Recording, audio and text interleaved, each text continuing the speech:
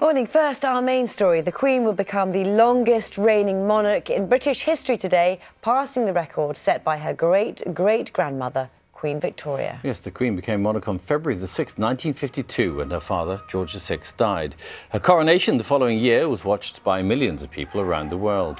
David Cameron has already paid tribute, saying that she has a remarkable record and is a symbol of Britain's enduring spirit.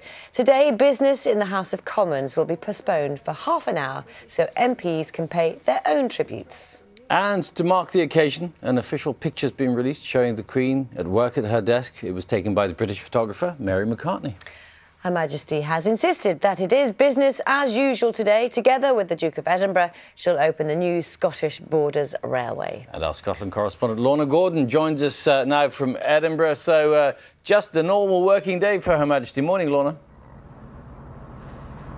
Yes, good morning, Bill. You know, the Queen is usually in Scotland at this time of year, but she's usually on her holidays up on Royal Deeside at her private residence, Balmoral. Today, though, she's breaking that holiday for, as you say, business as usual, official engagements, opening the new Borders Railway. This is the longest track of railway to be opened in Britain for 100 years, a 30-mile route which goes from here in Edinburgh down to the borders. Thousands of people are expected to welcome her along that route as she celebrates becoming Britain's longest reigning monarch.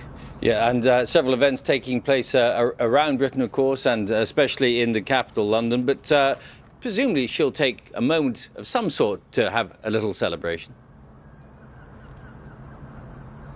You'd have thought so, but I think if she does, it's going to be in private. But as you say, plenty of people will publicly want to celebrate this historic milestone. There'll be a flotilla of boats heading down the Thames in the middle of the day. MPs are going to postpone business for half an hour so that they can pay tribute to the head of state.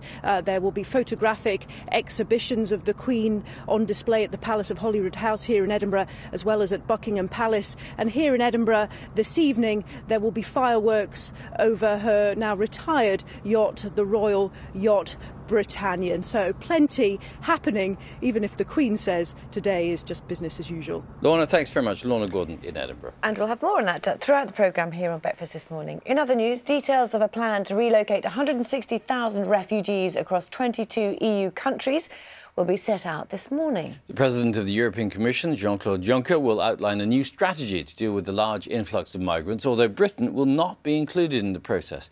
Our Europe correspondent Chris Morris reports from Strasbourg.